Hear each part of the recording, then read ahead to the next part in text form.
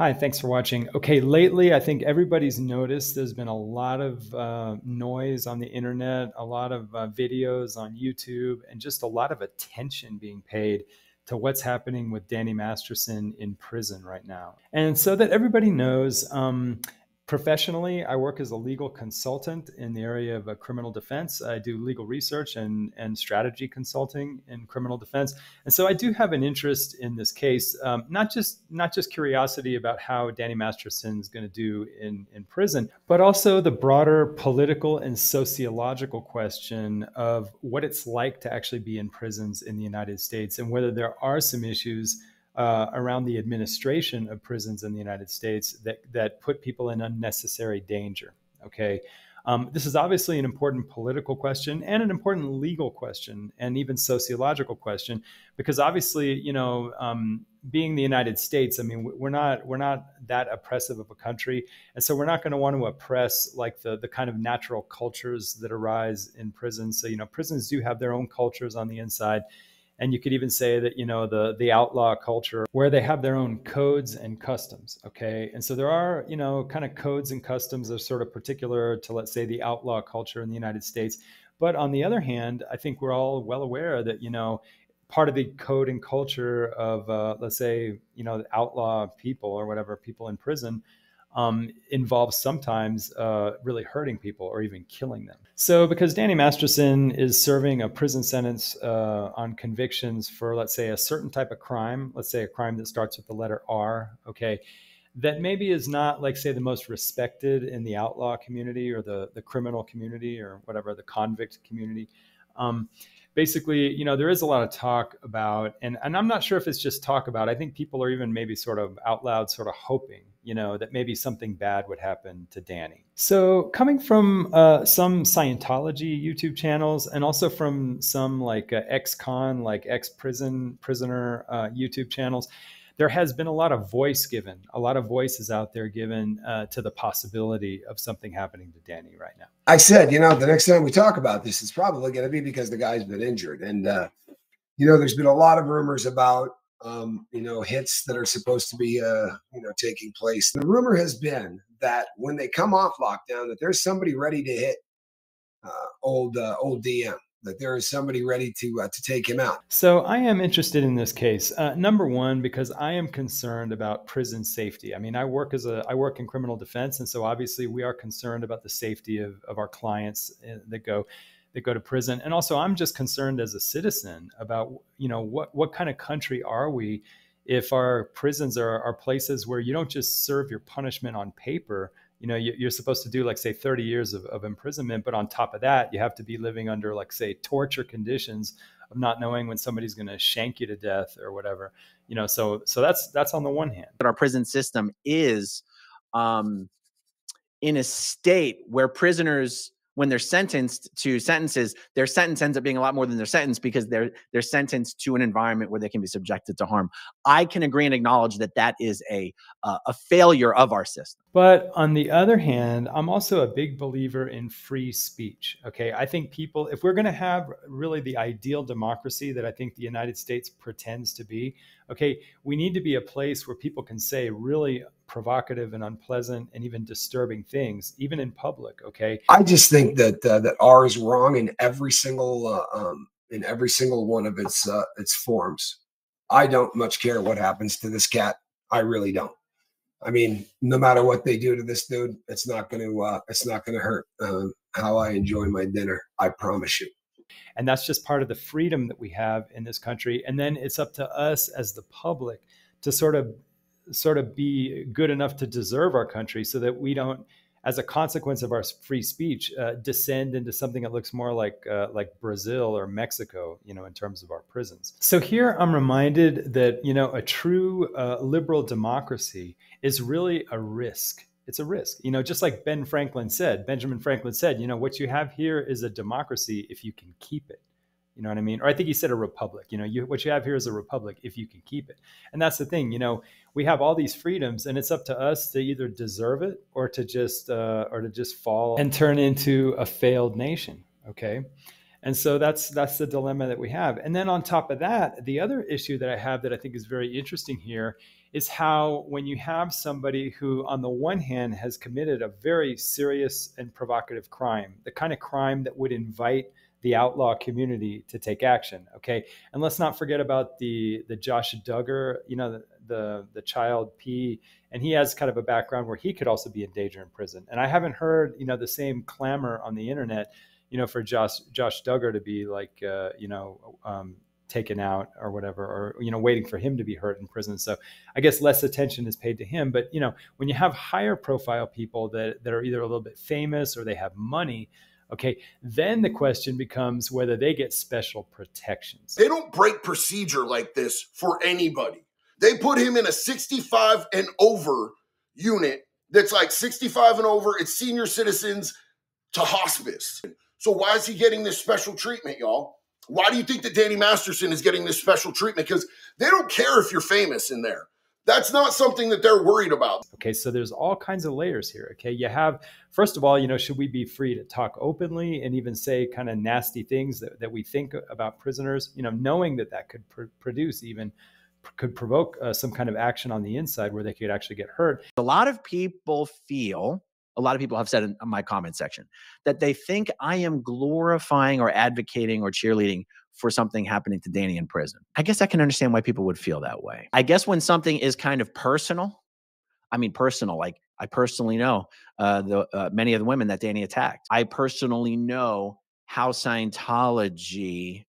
Scientology went to threaten and silence the victims. It's hard not to sort of reflexively cheerlead for some bad things to happen to Danny. And then secondly, when somebody is so wealthy and so famous that they may appear to get, I would even say, special treatment from the very top. So obviously this is a very interesting case, okay? It's a very disturbing case, and I think some of us are right to be disturbed, okay? I think people are right to question whether all the voicing and all the talking on the internet may indirectly be putting people in more danger than they would be otherwise. Okay, so that's on the one hand. Okay, on the other hand, free speech. Okay, we are a free country. Okay, it's up to us to deserve our country in spite of the free speech. Okay, so we should be, you know, it's such a, I guess we should be such a good quality of people in this free democracy, so that even if we hear things that are provocative, people speaking freely, we don't necessarily have to go down to that level, and we can sort of, hopefully as a nation, we could take the high road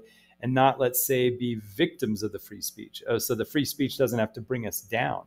You know what I mean? And that's just kind of the risk of a democracy. You know, that in the end, the quality of our nation is the quality of us as people. Okay, so that if we're really, really good people, we can be exposed to really toxic and provocative things, and we're good enough that we're not going to, you know, descend down to that level and actually have anything bad happen. So it's kind of a balance. You know, hopefully, I would hope that we can be a country where people can speak freely and we can say very even disturbing things because we're being honest about how we feel, but that we're also such a high quality people that we're not just like lab rats where as soon as we're stimulated by some really provocative comments or statements that we just respond reflexively, you know, like, oh yeah, you know, let's get him, you know, you know, like being infected by people talking about, like, say, almost wishing harm on somebody, that we're not so primitive that we're just infected by that, and we just you know, we just all create like a mob reaction where something actually happens, you know. So that's the risk in this country. You know, we have to be better than just a mob, basically, because otherwise, you know, if we just let ourselves descend down to our basic mob common denominator or whatever, then we'll lose our democracy. You know, I mean, we ought to have the freedom and have the risk, but we have to bear on our shoulders the responsibility of not just being a mob, you know. And that way people can actually speak freely, and it can be a place where there's no like suppression on what people feel and how they can express themselves. With that said, I'd like to respond and react. This is like a reaction video to Aaron Smith-Levin and to the Lifeboat, and then to JD Delay. And by the way, I think these are actually pretty cool channels, and I have to, shamefully, I have to admit there is some entertainment value, and I do enjoy watching these channels. But I also want to react and, you know, at least try to respond with some kind of, hopefully, you know, positive, I think positive perspective that is not anti-free speech. Okay, let's never go, hopefully, we should almost rather lose our country than to lose our free speech. You know, better for us to take the risk of having a country that falls into a failed state to take that risk than to never have the chance to be better people. You know what I mean? So it's almost better if we face the danger of free speech. And maybe we should be, we should admit that free speech is a danger. But the question is whether we can rise to that level of the danger of free speech. So here's my reaction. Basically, I disagree. Now, here's the thing. Okay, I respect the Lifeboat. Okay, and I really like his channel. Okay, but I'm just going to say in free speech, I kind of don't share his perspective. Okay, in other words, I don't personally know Danny Masterson. And by the way, I probably wouldn't even like Danny Masterson. Okay, even if he had never committed his crimes. All right. I would probably not like him anyway, just because the vibe I get from him is he's probably not somebody that I would ever like anyway. However, okay. And so I could almost say, like, on a personal level, would I really care if anything happened to him? I mean, things happen in prison to thousands of people all the time, and I'll never even know about it. So why would I have such a special concern for Danny? So in that sense, I could say that I kind of don't disagree really with the Lifeboat. Okay. However, I do disagree in a way that if something were to happen to Danny, okay, the Lifeboat says he wouldn't lose any sleep. It wouldn't affect him. He would be able to eat his meals comfortably. Okay. Well, see, I would be affected. Okay. And it wouldn't be because I care so much about Danny. It's not because I care so much about Danny. It's because of what I think it represents about us as a country. Okay. I would be disappointed in this country, okay, if on the one hand we have our free speech where people can talk openly, but then to see us be so primitive and to be such a mob that we can't even handle listening to people speak freely about what they wish for people in prison, and then we just have to just reflexively just react and just end up doing something that would end up harming Danny. So I guess I would be disappointed. Okay, I would rather see a country where people can speak openly, okay, but that we don't necessarily have to react to it like primitive laboratory animals. You know what I mean? So that's my response to the Lifeboat. And so in that sense, it's not because I have personal feelings towards Danny. It's not that. It's that I'm concerned about what it would reflect about us as a people. Now, as far as Aaron Smith Levin, okay, again, free speech. Okay, he's entitled to his opinion. He's entitled to his way of expressing his opinion. Okay, that's his way. But I do have a response, and I do have, I guess, a reaction to Aaron Smith Levin. And I guess I just would wish, okay, for people that are very popular, okay, and he's very popular and he's very influential. When you are an influencer or even a semi-celebrity, okay, the power of your opinions is going to be a little more intense than if it's just a random opinion. So his opinions carry more weight. And I think his opinions have more influence. So now he's welcome to just do whatever he wants. I mean, he could be just like Alex Jones, or he could just find any place in the middle. He can say what he wants, however he wants to. But I would just say that, if I had that kind of influence, or anybody who has that kind of influence, okay, just to be hopefully mindful that the way they say things and what they say and the way they get people excited and the way they sort of infect people with enthusiasm, that can create a risk. Okay. And so I think there is a stochastic risk that a lot of talk about, kind of talking about maybe Danny maybe being in danger, or maybe there being a hit, that can become sort of that can gather self-fulfilling momentum, in the mob consciousness. Now I'd like to think we're not a mob, but just being realistic, there's a little bit of mob in all of us. I think, even in me, I'm not above being infected. And so I would think that even though we have the freedom, okay, one of the wonderful things about being a citizen is that you have all this freedom, but we also have, the free will to regulate how much we use that freedom. We don't have to take all that freedom, but that's for us to decide. So I would hope that, people could express, maybe even say, hey, personally, I wish he'd be hurt, right? But then they could add something very quickly and just say, but, that's what I wish. But I also don't want that to happen, okay, even though I wish it, because I don't want to be in that kind of country where we're just like, it's like Mexico or Brazil, or we're like a third world country where, basically the law is not even the law. You get a sentence that says 35 years of prison, but in reality, what you get is torture and basically living under conditions of torture, essentially. Okay, so, that's on the one hand. And by the way, I realize that Aaron Smith Levin did admit exactly what I'm saying, that, there is, on the one hand, the question of whether by promoting, his ideas and his wishes, I guess, or his his feelings about, what he wishes for Danny, that he could be maybe indirectly inciting or, sort of motivating a spirit, of wanting things to happen that could actually cause Danny to have, something really bad happen. Okay. And so he does recognize that, but I just wish he would underline it a little more when he actually admits what he wishes, because, just being aware of his influence, and again, he's free to say it how he wants to. That's on us as people. We don't have to be infected by that. But I guess I wish he could take more responsibility, in the way he says things, and maybe just not necessarily just be so openly kind of fanning the flames. You know what I mean? Again, he's free to do it, and it's up to us. But you don't have to take advantage of every freedom, and I think it is helpful, I think, sometimes for people to restrain themselves, not because they have to, but because they just want to maybe take the higher road. You know what I mean? And so, he can still express what he wants, but I think he could put more of an asterisk and a footnote on it, just so that we all understand that that's not what he actually wants. That may be what he wishes, but it's not what he wants. So it's just my response. And by the way, he can say things however he wants to. And I guess I'm just giving feedback to myself. If I were ever in Aaron's position, how I would handle it, because I guess I want the country, I want the country to be better than just a country where, where people don't actually serve the sentences that they're given, that they actually, it says on paper, you're going to do 20 years, but in reality, you're going to get stabbed in a corner, and bleed out, and dying like even executions are more humane than that. You know what I mean? So it's just something to think about. And then finally, as far as JD Delay, I really enjoy his channel. He's so entertaining, and I think so talented, and I really respect what he's saying, because here we are talking about, an ideal democracy, and that, what kind of country are we, if we don't, let's say, live up to the ideals of our democracy. But then in reality, some people get treated like dogs or tortured in prison, and then other people are treated like royalty, where some people get like extra protections. And here we have, we're talking about Danny Masterson and wondering whether he's going to be like in danger in prison. And then it turns out he's given such special protection.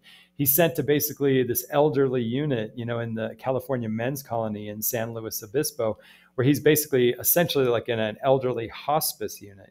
So I mean, people are right, and people are, I sympathize with people who find that to be problematic, because then is it just because he's famous?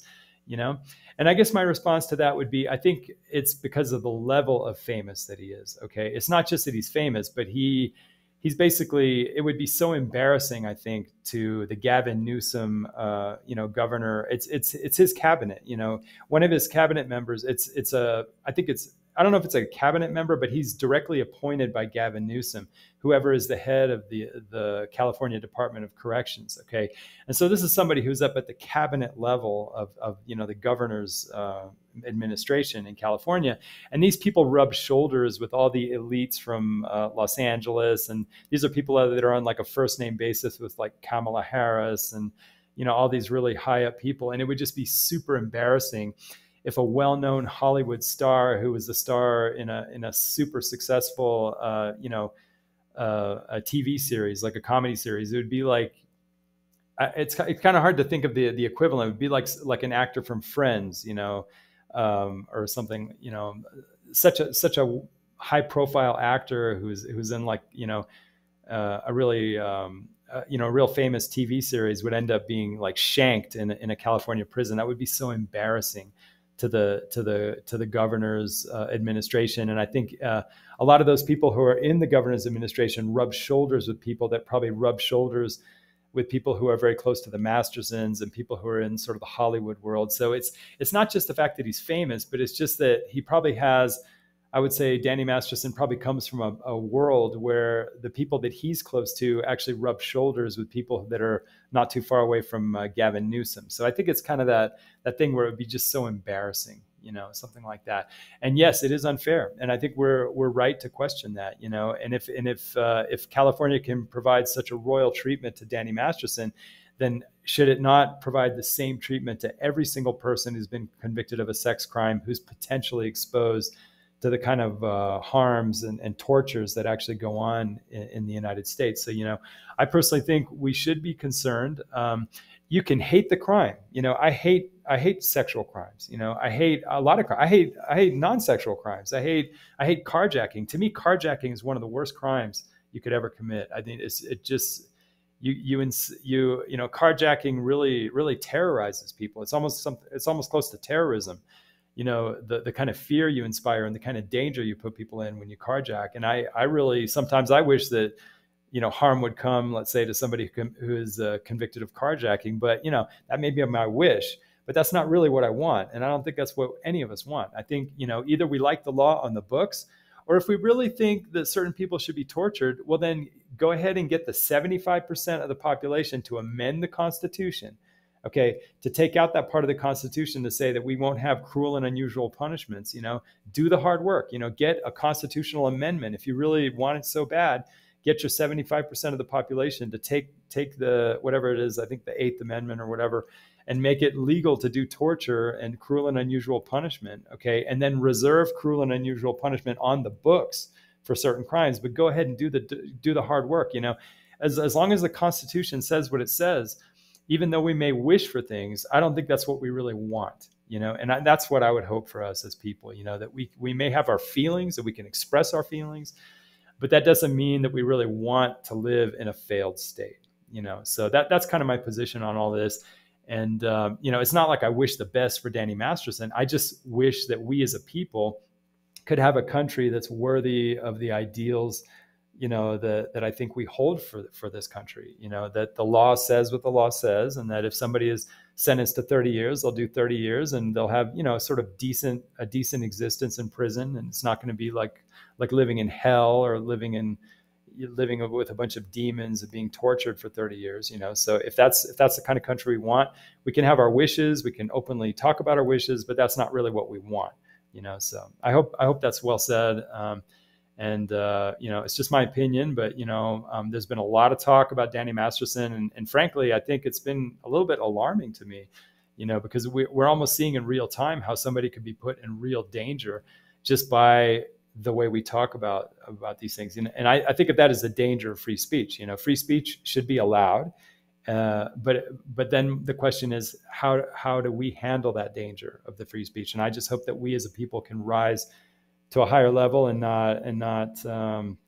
not show signs of living in a failed state. And that's on us to sort of handle the danger of free speech, So basically, okay, that's my summary, and really appreciate your patience, and thanks for watching.